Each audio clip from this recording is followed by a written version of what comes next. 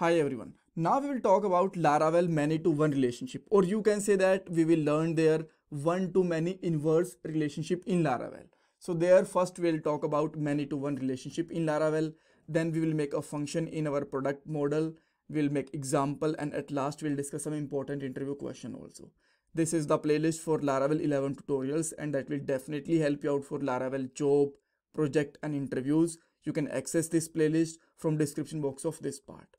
So first let's understand what is many to one relationship. Until now in last two parts, which is the one to many and one to one relationships. So we are considering sailors as a first table and products are as the second table. But as you can see that this is the one to many inverse relationship. So there we will consider products as our first table and sailors as our second table. So there many to one relationship simply means our multiple records of our first table will be related with the one record of the second table. So here you can see that first table is about the products, and here the iPhone and Oppo, they both are related to the sailor one, which is Anil there, because ID1 is related to the Anil. All right. So similarly, the Samsung M30 and Micromax are related with the, or you can say that in relationship with the Sailor ID2, and Sailor ID2 is belong to the SAM. So here we can simply identify that the multiple records of the first table are related with the one row of the second table.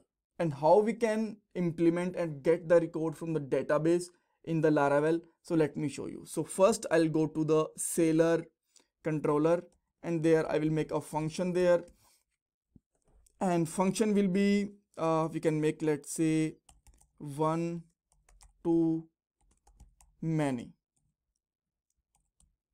and there we will simply put there maybe return, we can return, or this is basically, sorry, actually many to one relationship, right?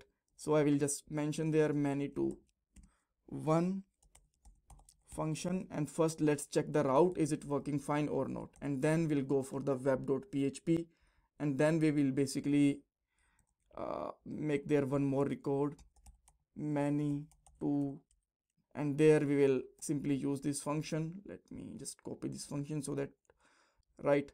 So if we will just try to access this many to one relationship, so this is the previous record when I just trying to make the example of, or trying to practice about this part, right? So now you can see that the route is properly called.